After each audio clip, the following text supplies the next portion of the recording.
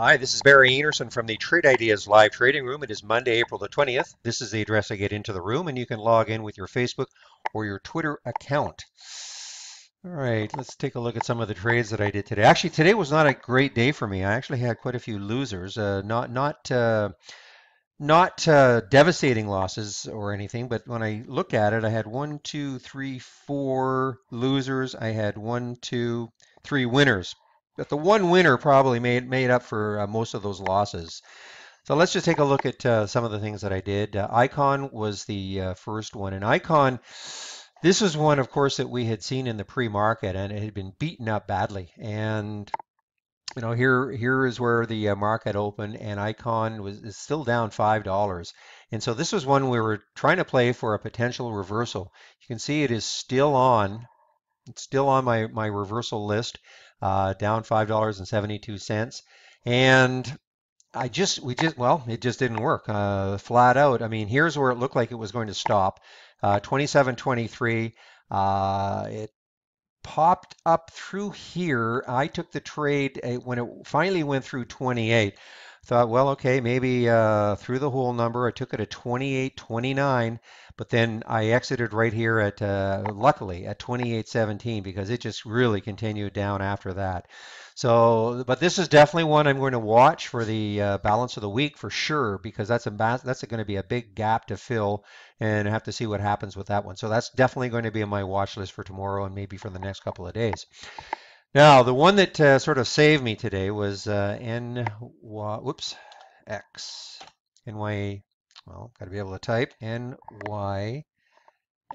What's going on here? What am I doing? NYMX. There we go. So, all right, now before we take a look at how I actually traded it today, I have to take a look at the daily chart because that's what I did quickly before as I was getting this volume alert. And you can see here that this is, I think, April 1st and this is April 2nd, and it had a big volume day right here on the 2nd. Reached a high of almost $2 before it's been basically on a 10-day decline. And now look at this volume right here. The market still has an hour and a half or so to go. This was about 20 million, so it's half of that. But you see, this to me was kind of the key. This is the pullback, but it's on very low volume, comparatively low volume. And what you wouldn't have wanted to see is like literally the next day, another 10 million share day, and just collapse right back to where it started. So this was a low volume pullback, and then today we see that the buyers have stepped back in. I have no idea why today, but what happened is that I received a volume alert right here. You see this volume candle right there. And so this is what got me in. But as I say, when I received the alert, I quickly looked at the daily and I thought, okay, the buyers are taking over today. So I took the trade at $1.44, exited some at 170, some at 160, and I don't have it marked here, but I think the balance was about 155 right here. So, but this has to be watched. We'll see if I think the key is if it can break $2. I think the high here is $1.94. So if it can break $2, who knows where it could go. So I'm going to definitely watch this one tomorrow and for the next few days. TZOO. There's another one that didn't work. Let's get on to the 5-minute candle. And this one came from let's see, where did I get TZOO? Oh, yeah. Um, yeah, this is sort of a mixed bag today. This came from the 30-minute opening range break. And this is where the alert actually, I was a little bit late on. It was 1334. So the alert was right around here. And I was a little bit late on it. Actually, it would have been right here. Watch the pullback. That's right. I watched the pullback on it and decided to take the trade right here at 1348. Popped up a little bit for me. It looked like it was going to keep going 1360, but then it really collapsed on me. And I was again kind of fortunate to get out here at 1332 from 1348 because I mean, look, it really down to 1316. So it just didn't work. Um, Let's see, VIRT. Yeah, VIRT. Yeah, that didn't work either. It looks like it's probably working now. This is one. This was I believe it is a um, Yeah, I was away on Friday, so it had its IPO on Friday, and so when I actually had this one thumbnailed. I didn't trade on Friday, but I guess on Thursday I was anticipating that it might start trading on Thursday, so I had it thumbnailed. So it I was really attracted to this pattern right here. I mean, look how steady it was right at $23. And so I was looking for any kind of a break over 23, and I finally took the trade right here at what's that, 23.22, and it did get as high as 23.28 and up to here at 20 what's that? It's hard to see here at 23.29. So nothing fantastic. And then, but as it started coming down again, I just decided to get out of the trade.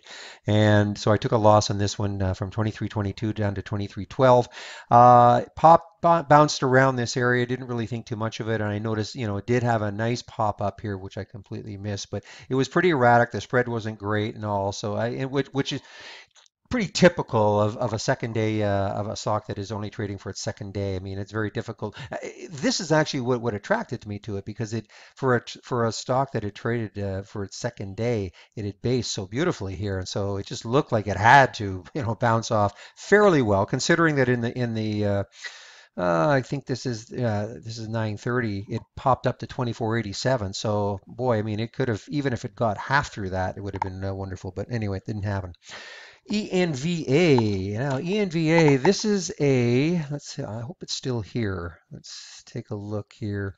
This came from this option list. Do I still, yeah, there it is. Okay, so ENVA. Now, this is you can get this list from our channel bar on the options channel bar, and I've just taken one of the top lists from there, and I've put it into my layout, and I've made a couple of small adjustments, but ENVA was appearing on this earlier in the day, and so I ended up taking the trade when it broke through 20, took the trade right here at 2020, exited on the first pop up to 2038.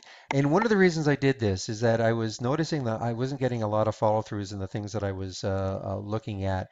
And so, I just didn't want to be completely shaken out again on the trade. So I took out at actually 2038 and 2033, came back down here. It did pop back up. Again, this was a spready one, but it's all over the place. So, I mean, I can't cry about not getting the high here because again it was a very spready one and wasn't easy to get into this one, but definitely interesting to as a top list to watch this one that I missed. Let's see if it's excuse me, still here. Was Let's see, I'm just going to put the video on pause for a second. Hi. Excuse me. Yeah, I'm not quite sure why FMSA is not on this list anymore. Obviously, one of the filters is not it's not meeting the objective because this was at the top for a long time for me, and you see that it had this huge base right here, and then to be honest, I just lost sight of it. I just didn't think it was going to move. But as I said in the room, it had based around 913. Well, it's about 915, and then it popped up and it got as high as 949. I did post this link in the room. If you want the link, you can just email me at the I'll at the end. In fact, I'll do it right now in case I forget. You can just email me here, or sorry, here at info@trade-ideas.com, and I can send you the link for this. But I have to tell you, if you just open up the channel bar, I believe this is what is called moving higher with unusually strong option volume. So you don't need me for it. I have made a couple of minor adjustments, but that's okay. You can get it from the channel bar. But I'm going to start really watching these. It definitely looks like it's a good watch list anyway, just to keep track of some of these ones that have very unusual volume. And let's see, the last one, yeah, Disney. Disney worked, but I mean, it was a high price stock, and so, I wasn't going to get that much out of it. But somebody asked me how I got it. Well, there it is, right there. A huge volume came into Disney, and what I really liked about it, look at the low here is 107.97, and I took the trade right here at 108.07. So literally, I had a 10-cent stop on a $100 plus stock, which is really excellent. So I took the trade right here at 108.07 and I sold some right here at 108.28 and the balance at 108.22. So I mean nothing fantastic on a percentage basis, of course, but I mean again when I see some volume like this, I mean you'd like to think there's something up. I mean sometimes it's just a big cross and nothing happens, but I always like to see these that don't move on the big volume and just kind of track them later. And anyway, it was just very, very attractive with a very tight stop for an expensive stock. Of course, I was hoping that maybe get up to here anyway. I was expecting some resistance at 108.50, but anyway, it turned out to be not a bad little trade. All right, well, that's it for today. And let's see, just want to bring back NYMX and see what is happening here. Okay, we'll watch this, but it's going to have to break through two for me, and then of course Icon, ICON. This is just let's if we take a look at the daily chart. Sorry, 4-hour chart. Sorry, the daily chart. Obviously a big gap to fill. Now the other one that we were trying today, I didn't get into. I know some were trying to trade it anyway. FARO. But you see, look at this. I mean, 1.6 million shares. So this absolutely has to be watched. It doesn't trade very much usually. I mean, on Friday it was, a little over 100,000 shares. So you can see it doesn't really trade very much. But I could never really see get a actually, I guess I did trade this. So what am I saying? I was in at 47.29 and out at 47.08. I forgot about that. I forgot I actually did trade it. I took the trade right here at 47.29 and I exited right here at 47.08 and it just collapsed down to 46.59. That's right. And that's one of the reasons why on some of the subsequent trades I was almost in scalp mode because I mean I was just not seeing any continuation. This should have kept going up for $1. That's the way I was looking at it anyway. But okay, but this has to be watched. I don't know if the volume can continue. Again, it doesn't trade very much usually, so you just have to watch the volume. And if you get a nice day with some volume and then get some buying in, I mean, this has a tremendous, tremendous gap to fill. I mean, it's probably about $16 right now. All right, that is definitely it. Let me just bring back the cover page. Again, here's how to get into the room. Log in with your Facebook or your Twitter account. And again, if you want that particular top list, and you can get it from the Trade Ideas channel bar from the options channel. But if you want me to send you it, I can just email me right here, and I'd be happy to send it. All right, thank you very much for listening, and we'll see you tomorrow.